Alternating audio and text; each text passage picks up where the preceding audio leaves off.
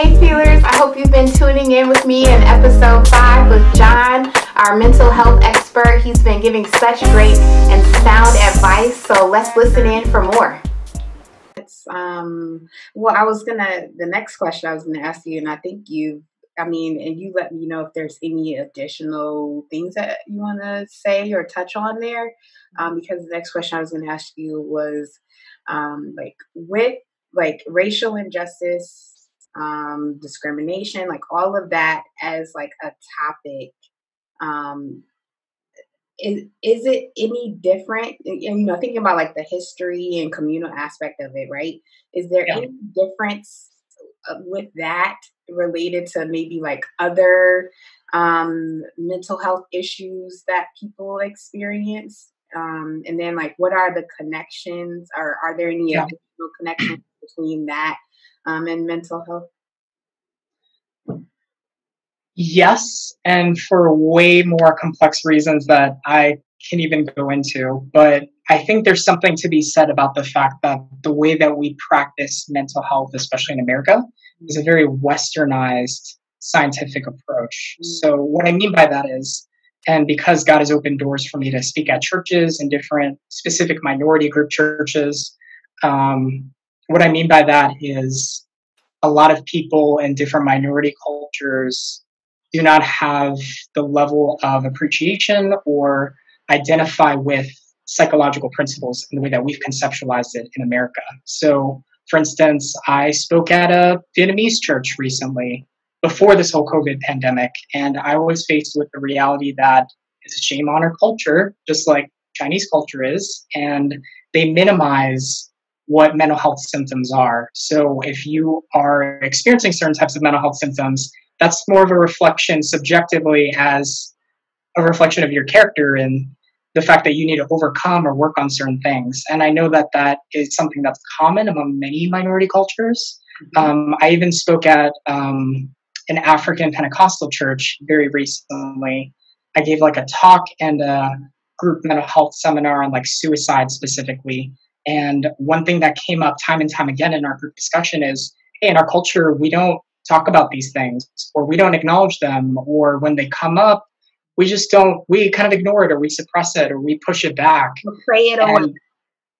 Or pray it away. That was literally the most common example of what people, and this was a collaborative discussion with church members. So it had leaders and church members in it.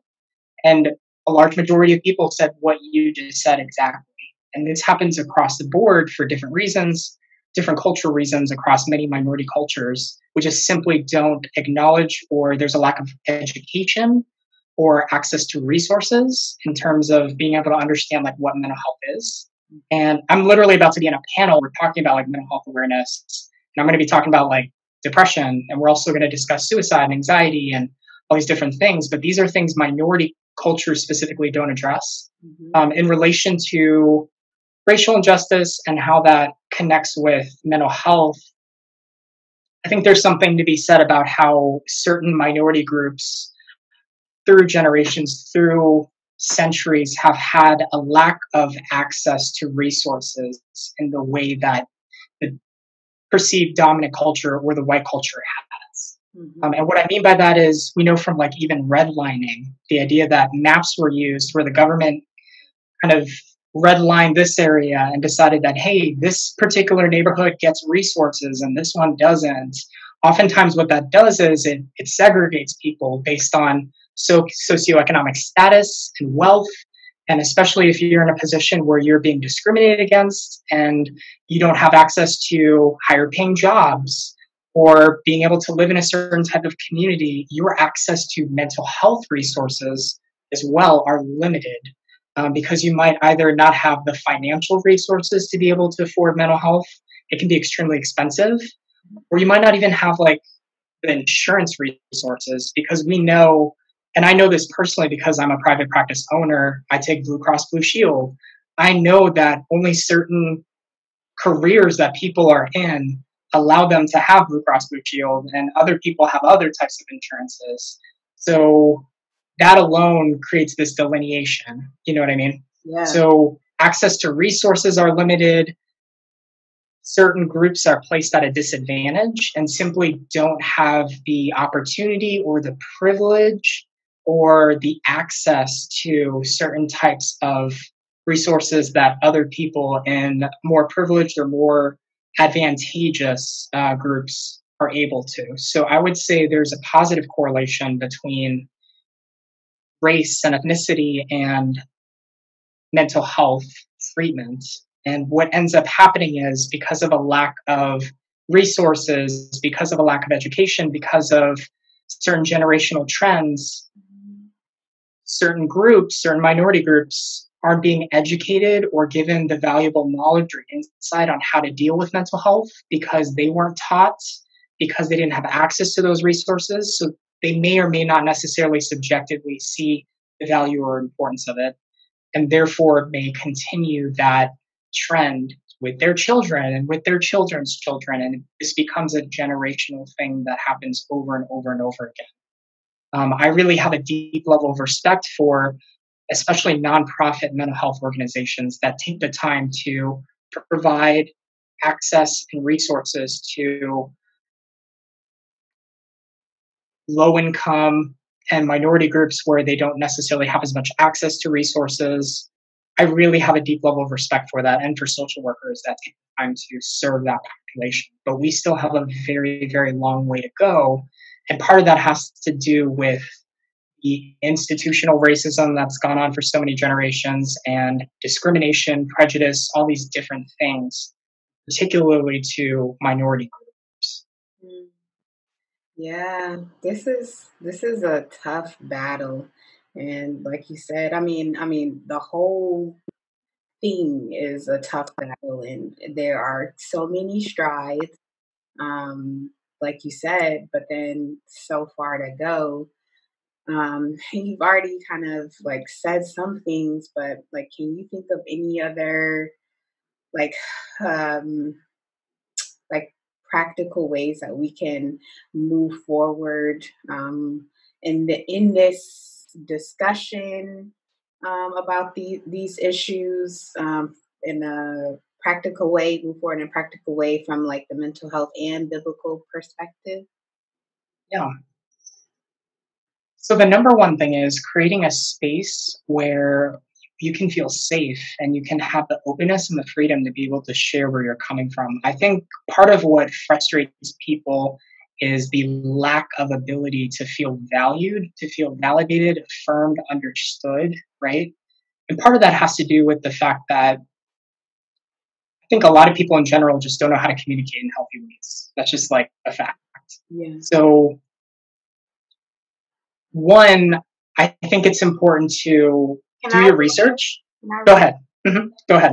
and you said say that part one more time. You don't think a lot of people are able to communicate, say it again, In healthy ways. in healthy ways. Um I love that you say that, and I think another aspect to it Mhm. is that um not only do they know how, or we, like, I can't even speak. There are times I don't know how to, for sure, many times that I don't know how to communicate in healthy ways. But on top of that, I think the added layer is being a minority, being a Black woman, um, what being fearful of like what if people will even hear the voice that I have. Mhm. So even if I Yeah. can clearly articulate it in a healthy way, will I be heard? And then that brings in more insecurities based on what has happened, like systemically, for me. Yeah. You know, sorry, I just had to. Yeah, I love that you brought that up. And I think that that goes back to healthy communication, right? So, one key aspect of communicating in a healthy way with people is to identify your expectations. So, let me take a step back. So, whenever people have discussions regarding race, racism, race related issues, oftentimes what happens is people don't feel heard, they don't feel validated, they don't feel understood because so many people go quick to problem solving. What can I do for you? What can I do to help? What can I do to fix this, to make this better for you, to help you feel better because I feel bad that you feel this way. And I'm trying to empathize with you, but I can't get to your level. So let me do something so that I can help you feel better because I feel really bad right now, right? Yep. That happens so often. The reality is, one key skill in communication is identifying your expectations early on in a relationship. And I actually heard this through a Focus on the Family podcast like years ago, and I use this with my couples all the time. It's called fix it versus feel it language. So essentially, there's two primary kind of approaches to providing supportive listening when you're interacting with someone. You either come from an emotion focused standpoint where you empathize with, and the person who is trying to communicate to the other person wants to just be empathized with, be validated, to be affirmed for how they feel, to not engage in problem solving, but to just have someone who can walk alongside of them and feel what they're feeling in the moment, right? So that's feel it. Fix it is coming up with practical, tangible solutions for solving a problem offhand. So a healthy communication skill is to set expectations accordingly in the beginning of a conversation. Like, do I need you to fix it or do I need you to feel it? And that alone can help reduce a lot of conflicts because the expectation is communicated and set early on before you even begin the discussion. Like, okay, I really just need you to feel this with me. Please don't try to fix it. It's just going to piss me off, right? Mm-hmm. So there's that. And I also think it's important if you're going to get in a conversation that's related to like race related issues, because it can become such a heated topic, do your research, understand certain types of vocabulary, understand where people are coming from. Like, for instance, there's a difference between how people perceive racism versus prejudice, right? So a lot of people would communicate that racism can't exist between two minority cultures because to imply that someone is being racist implies that the person being racist is in a position of power. And a lot of people would subjectively perceive the white culture to be those in a position of power. So understanding certain types of social norms and terms, microaggression, privilege versus white privilege, institutional racism, like actually taking your time to do homework and coming in with at least a baseline understanding of certain types of vocabulary can also help foster a sense of safety and demonstrate respect because you're taking the time to appreciate and acknowledge how weighty this topic can be and what the implications are and inviting the other person to come join you in this journey. So yeah, those are some basics. Yeah, that's really sound. And I think, like our pastor has had to implement a lot of things. And even myself, like I saw some things and like I was livid. Listen, I was in my bedroom pacing the floor and I was like, okay, Lord, I know that these are my emotions and they are tripping right now. So help me. Help me. And, I really believe that he did. And I won't go into detail. We can talk offline though, about that. So I praise the Lord for that, wisdom, that you just shared. And I think it's a great contributor to where we are and what we need to be doing, what some of the things that we need to be doing. So like overall, like of the things that we've discussed today, do you have like any resources that you can think of to share? And I can also maybe just like high level. And if there's anything that I can like drop in, like once this podcast is released, I can put it in the description for people. Yep. I do have some book resources that could be helpful. And also, if we're talking about taking time to sit with and identify like how you're doing, how you're feeling, there's this sort of like model that I kind of created. Okay. So I'm more like visual and aesthetic and tactile when I work with patients. So I don't just sit there and talk with people. We do interactive things and they're visuals. But I created this sort of like 4D Venn diagram to help people understand. You're probably familiar with the biopsychosocial model, right? Okay. I was just curious. Okay. So it basically holds this premise that in order to maintain a healthy baseline state of functioning, you have to look out for different areas of health and functioning, right? So your biological, your psychological, your social, and your spiritual health. So I just made this like 4D Venn diagram, overlapping circles to help people understand contributing factors to like, what happens if you're experiencing depression versus this. But I think it's a healthy model to kind of use to kind of assess like, how are my emotions affecting me, like biologically, psychologically, socially, spiritually? Spiritually, how is it separating me from the Lord? How am I experiencing distance from the Lord based on how I'm experiencing in the present moment? I think part of sitting with and identifying how your emotions affect you is understanding how it affects you holistically. So I'll do this Venn diagram activity with patients sometimes, and I'll have a clean slate and a whiteboard where we'll draw out like, okay, this is how it's affecting me biologically, whatever that is. And you talked about anxiety earlier. Anxiety also plays a role in our health as well. I'm going to go a little nerdy for a second, but there's a nerve system called the vagus nerve system that connects our stomach to our brains. And that's why when people experience anxiety, they experience gastrointestinal issues.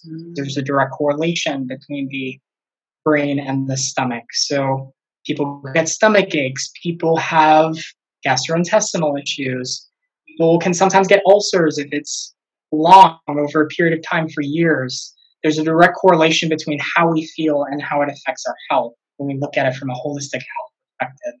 I get it in my neck and shoulders. Yeah. Stiff.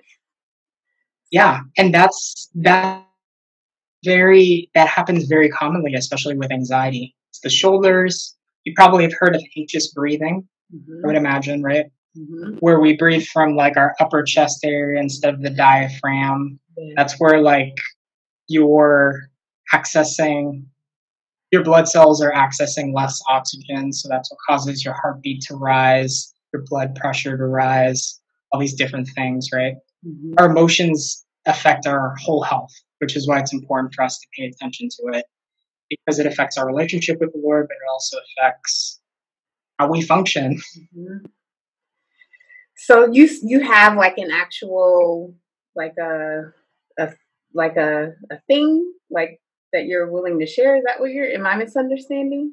Yeah, I could share it, or I could also just describe it, and it's something as simple as creating like 4 overlapping circles and labeling each biological, psychological, social, spiritual, and taking the time to really identify like, hey, what are areas I need to improve in and grow in? And what, as a result of my emotions and my feelings, am I identifying as areas for growth?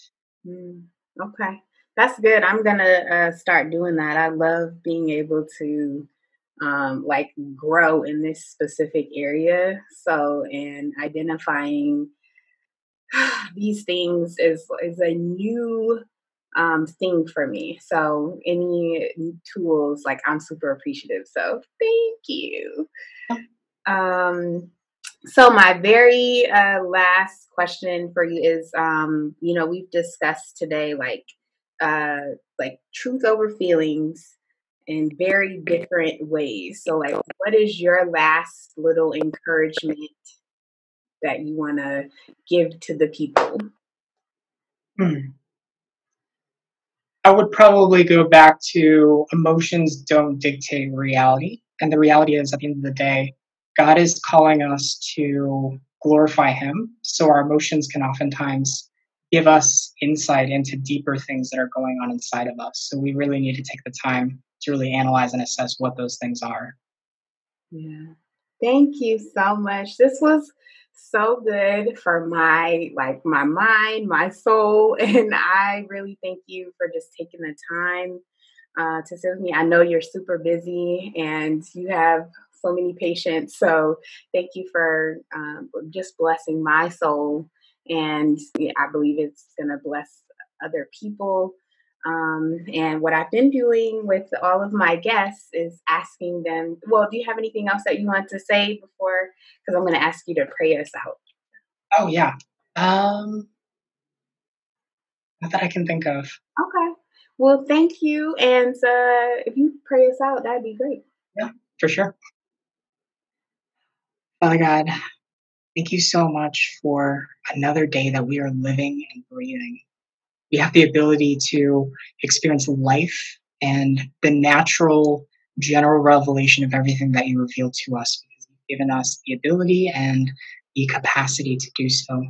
Lord, thank you for this time that I get to spend with a sister in Christ.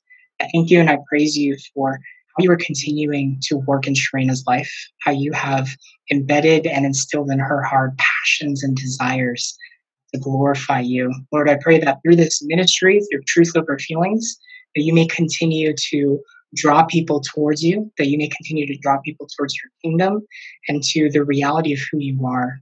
I pray that as people listen to these podcasts, as people listen to these interviews, that they may be brought back to the simple reality that they are in deep and desperate need of a Savior and that you are available to help restore us and to heal us from the brokenness that we experience on a heart level. Lord, I pray for people that are listening to this particular podcast, for different communities of people with different struggles that you may be convicting in certain ways. Lord, may you invite brothers and sisters in Christ into each and every viewer's lives to be able to process certain things that are difficult, things that are challenging, things that are causing them to wrestle with who they are in Christ. Lord, I pray that an identification in Christ may take priority and precedence each and every person's. Your son's name, pray, amen. Amen. Thank you again so much, Jon. I really appreciate it. Again, I just don't take lightly the time, your time, and spending with me and talking about these things. I know you're so busy, so I really appreciate it. And I hope that you join me again sometime. I hope this isn't the last time. So thank you. Yeah. Thanks for having me. Hey feelers, this was the end of the whole episode with Jon, our mental health professional. He's a great therapist and a good friend. The Lord has really blessed him and gifted him, and I hope you got some great wisdom and nuggets from what he shared. I was truly blessed by it, and I thanked him afterwards for not charging me for a session. So thank you again, Jon. Until then, I hope you all can build a community around this. I've created a Facebook group, so feel free to join my community. Let's talk about our feelings. Let's explore what's going on in our hearts, and then for sure, let's challenge each other and encourage each other in applying God's truth to those feelings. Until next time, please like, comment, and subscribe. Love y'all. Bye.